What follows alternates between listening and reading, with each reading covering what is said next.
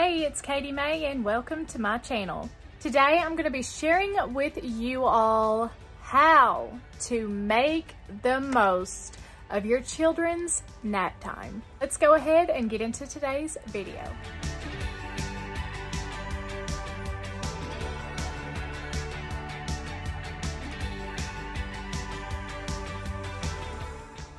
So I have a feeling to most moms out there, nap time is like the holy grail of the day, or is that just me? Nap time is the sweet portion of the day after the morning madness and before the dreaded witching hour, where like all our kids seem to lose our mind and we're just like trying to hang on and make it to the end of the day. Am I right?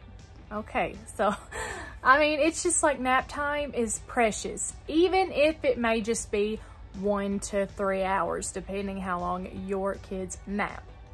And another thing, if your kids don't nap, I would highly encourage to instill a quiet time where they go to their rooms and they have to be quiet.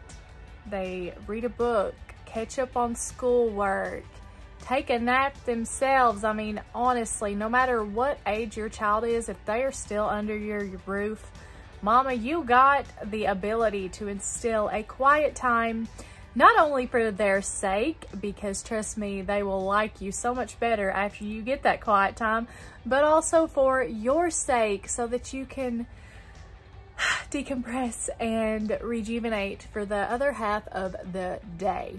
So nap time definitely does not have to be just for your kids. If you are worn out and just exhausted and need the rest yourself, if you need a nap yourself, mama, there is no shame in that at all. Been there, done that. Most days I take a nap. I'm dealing with 3 little children, 3 and under, homeschooling. So after all that's done and said in the morning, most days, yeah, your girl's taking a nap because it's hard running after 3 people caring for their every need. I mean, hey, we deserve a nap too. So if you want to take a nap, take a nap. Go for it. Ain't no, I mean, what's it gonna do? What are you gonna do? I mean, if you don't take a nap, the majority of us are gonna sit up binge watching Netflix anyway. So I mean, if you're really exhausted and you need a nap, go take a nap. However, realistically, most of us, most days, can't take a nap when our kids take a nap. So if you have like a really long list of things that you need to get done, this would be the perfect time to take like a B12 energy supplement or choose to drink that 2nd or 15th cup of coffee and get that energy boost to get some stuff done before your quiet time is over and your kids are up and demanding everything every 2 minutes.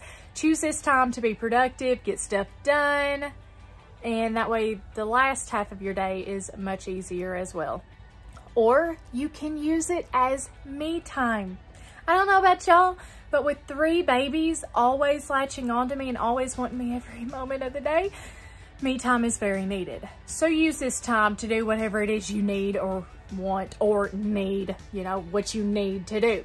If it's to go and take a bubble bath, go and take a bubble bath and relax. If you want to binge watch that show on Netflix, go for it. If you want to read a book, go for it. Or if you're like me and just kind of really a type A sort of personality, and like if your house is not in order and it just absolutely bugs crap of you and you like cleaning in peace and quiet, use that time as a therapeutic cleaning session and get your house back together so you can get you back together so you'll be ready for the rest of the day. But the last thing that I want to leave with you to make nap time the most beneficial it can possibly be is to pick what is going to be the most beneficial for you. Don't necessarily choose what needs to be done. Nap time is meant for us mamas to be a time of recharging, not a time of increased pressure like there's a countdown up on the wall and you've got this many hours to get everything done. No, don't do that. When your kids are up and going crazy and everything, you can get stuff done then because you're already stressed out. Use this quiet time as a time to get things done that will benefit you. Like I said earlier, if that's a nap, if that's reading a book, if that's watching TV, if that's taking a bubble bath, if deep cleaning your house, whatever it is you need to do to get yourself at peace, your mind in order, your thoughts not jumbled everywhere, and to be in a good place for the afternoon when your husband comes home. Gosh, my accent's coming out there. Do whatever you need to do to get there.